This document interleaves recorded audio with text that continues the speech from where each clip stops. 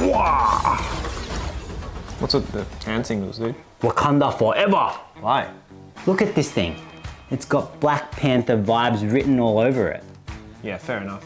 Look, you guys have been asking for it, so today we are looking at the Victor Ryuga 2. So just a gentle reminder that we assess rackets on 4 main metrics with a score out of 10. These are feeling and handling, control, power, and speed. The Ryuga 2 is described as a head-heavy racket with an extra stiff shaft designed for the offensive player to deliver massive power.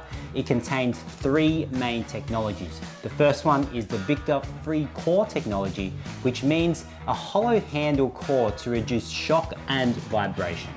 Also has the anti-torsion enhancement to improve shot stability, and a new hybrid material utilizing a special weaving technique to help players produce more power. Now we tested the 4U or 83 gram version strung with X-Bolt 65 at 28 pounds. So, what do we think? We like this one. Not just because it was released around the same time as Black Panther 2, it's just a really solid racket. It does feel really smooth to the air, but it definitely doesn't feel as stiff as you might think from the original description. It feels somewhere between stiff and extra stiff. I wouldn't say it's like really stiff. Its control is pretty effortless through all range of shots and is relatively repulsive, so you might need a bit of time getting used to it. But for a stiff racket, it's pretty forgiving and pretty consistent. As we tested the 4U version, we weren't expecting to have really explosive smashes, but it wasn't bad at all. We could definitely generate some power pretty easily. Maybe it's the new hybrid material. Now, as for speed, it does pretty well for a head-heavy racket as well. You can definitely maneuver the racket quickly enough to handle fast exchanges. And looks, I think we've made it pretty clear we like it. We like Black Panther. Yeah, we do. And the color pattern with the purple, it's probably just the purple, makes me reminds me of the Tectonic 9 racket. I didn't get to see that one. Yeah. So for our ratings, for feeling and handling, we gave it an 8 out of 10. For control, we gave it 8 out of 10. For power, an 8 out of 10. And lastly, for speed, 7.5 out of 10. And that gives us 31.5 out of 40. So maybe it's not twice as good in ratings as the Ryuga 1, but it's definitely an upgrade from it. For sure. So who's it for?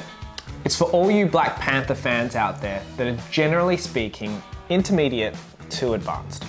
A beginner could consider this because it's relatively forgiving for a stiff racket, but definitely think this one through if you're a rookie. Yeah, probably a little bit stiff for a beginner racket still. Yeah. But I would say it's probably most suitable for a rear court doubles player or a singles player, especially if you can generate like a good whip on your swing, kind of like Lizzie Jar from Malaysia. It's probably not the best for front court doubles players, but it could still work. Yeah. So how much are we talking for this one? Well, this one will set you back around 270 Australian dollars. And based on this and how it plays, should we try, should we buy or deny? We think buy if you prefer Victor rackets or you're thinking of an upgrade from the Ryuga. Otherwise, it's a definite try. Yeah, it's pretty good.